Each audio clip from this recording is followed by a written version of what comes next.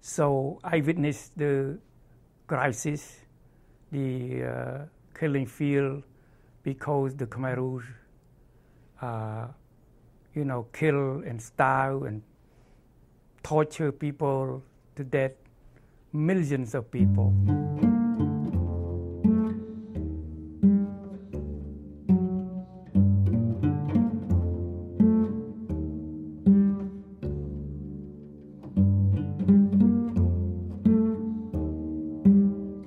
Between 1975 and 1979, the communist Khmer Rouge regime killed nearly 2 million people in the Cambodian countryside.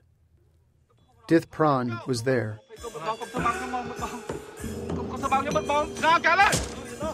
His story of survival under the brutal Khmer Rouge was told in the Academy Award-winning film The Killing Fields. In 1972, Dith Pran began working as an interpreter for New York Times reporter Sidney Schanberg, who was covering the spread of the Vietnam War into Cambodia.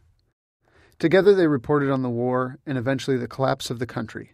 And Pran and I bonded, and I began to realize that he was just as obsessed a reporter, just as determined and driven as I was.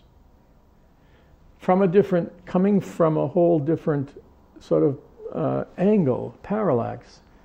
His reason was he was convinced that the rest of the world just didn't know what his people were going through, what they were suffering.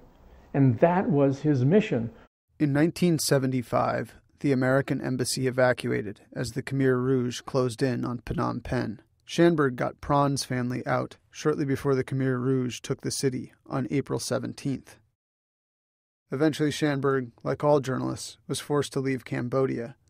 Dith Pran could not, and he was soon swallowed into the regime's forced labor camps, where he had to hide his education. In order to survive, you have to pretend to be stupid because they don't want you to be smart. They think that the smart people will destroy them.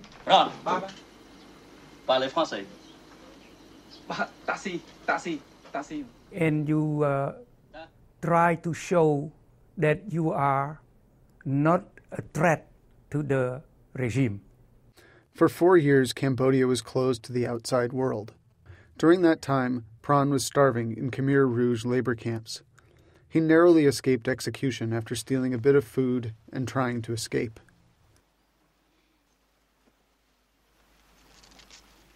And that scene, it happened to me because they feel that I'm innocent.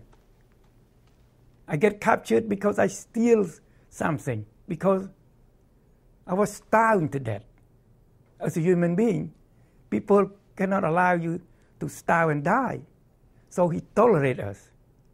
That's what happened in the middle of the night. They start to release me and put me in freedom.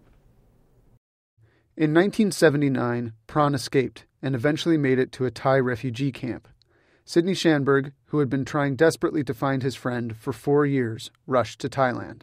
And around the corner comes Pran, and he's hobbling because his diet, was so bad and couldn't run. And then I started to run, and then he ran into my arms, and I'm awfully glad that they kept that scene exactly as it was. And he just threw his legs around my waist, and we just hugged for I don't know how long.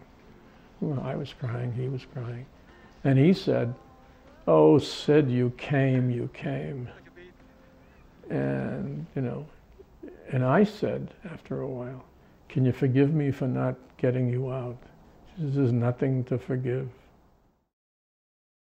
Pran was soon reunited with his family in the United States.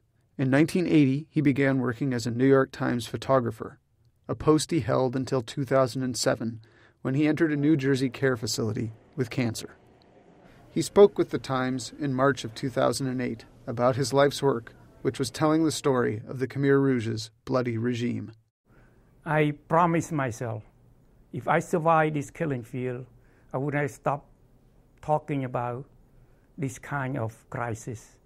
The film, The Killing Fields, opened in 1984, and Pran continued to lecture on the genocide and lobbied to see the leaders of the Khmer Rouge tried for war crimes. In addition to the torture and killing of millions, the Khmer Rouge split families and forced children to become soldiers, spies, and executioners. There are good children, there are bad children. The bad children, you cannot blame them because they took them and brainwashed them. In 1997, he published an anthology of memoirs written by Cambodians who were children under the Khmer Rouge. So I figured out to remind the people that not only adults suffer, it's the children of Cambodia killing field suffer tremendously too.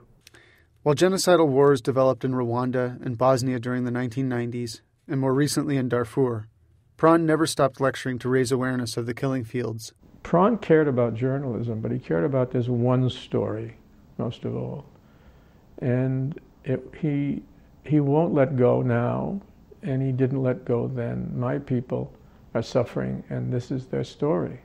And I don't know if the whole thing will be forgotten in 50 years, but it won't. If it is forgotten by a lot of people, it won't be because Pran didn't spend his life trying to say to them, this is important. My job want to remember that please everybody must stop the killing field. Not allow this to exist again. One is enough. Too many. One time is too many. If they can do that for me, my spirit will be happy.